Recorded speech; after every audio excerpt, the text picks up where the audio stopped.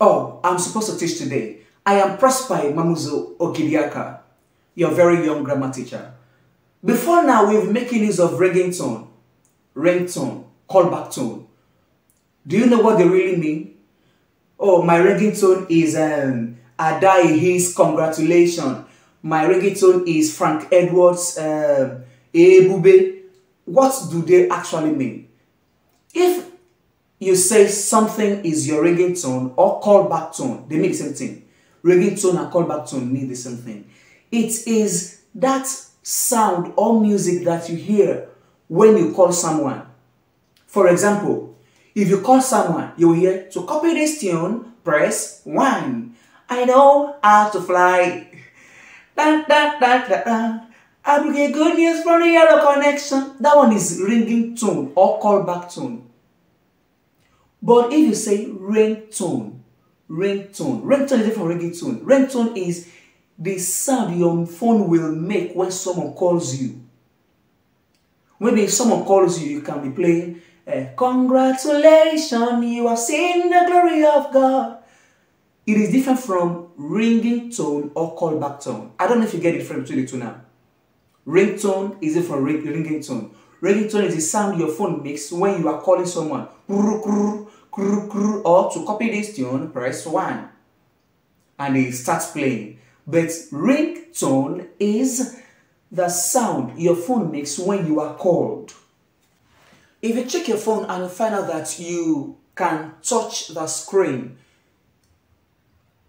so when you operate it, unlike those Nokia Touch that we were using before now, you don't have to say your phone is a screen touch if you've been saying it before now, because many people are fond of using it.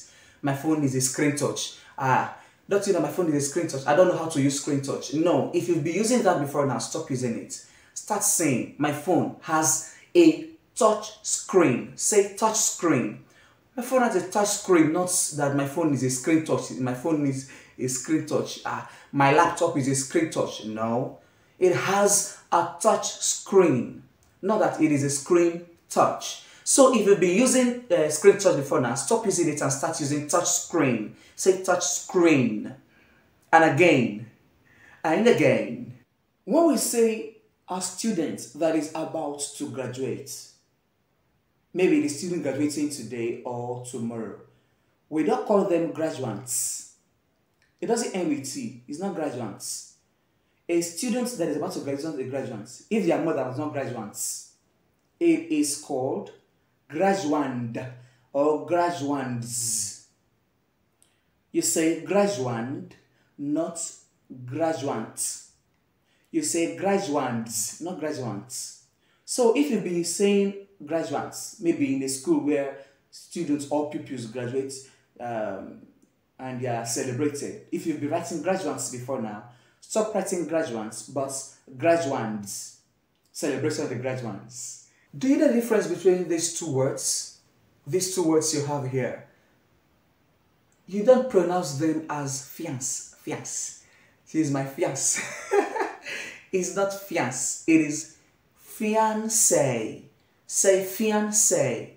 Some pronounce it as fiancé though. So if it is a male, like the boy who is about to marry, it is fiancé, and the woman is fiancée. They have the same pronunciation. It is just the difference of the last E. The last E makes us to understand that that one is a lady. Then the one that does not have two E is the one that belongs to a male. We pronounce it as fiancé. Fiancé, not fiance. Fiance.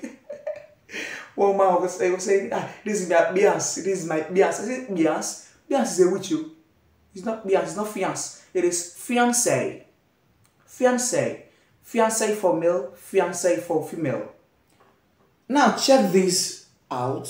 You are a dash man. You are a dash man. Will you say you are a cunning man? You are a cunning man? You are a connive man or a corny man? What do you think is the right answer? What is the adjective they are qualifying the man? Which one have you been using before now? Is it A, B, C, or D? Whatever that you've been using, the right answer is A. Cunning. Double N-I-N-G. That is the right answer. You are a cunning man. Cunning. Cunning. If you've been using the other ones before now, stop using them. And if you love this video, I will want you to do me a favor. Just please help me. Share this video. Like this video and also comment. You cannot be learning alone. Share this video to as many as you like. Let them watch and also learn. I love you. I love you. Bye-bye.